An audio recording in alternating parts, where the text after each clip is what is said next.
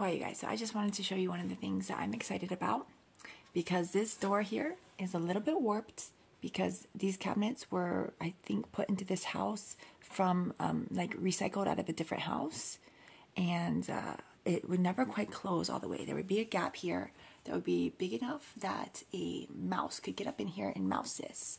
Okay, so even then they moused it again, and so I did those two, and then I did one up here too. Because even when I had just the two, it wasn't quite closing super good, so I added a third one because the door again is warped and it bends out.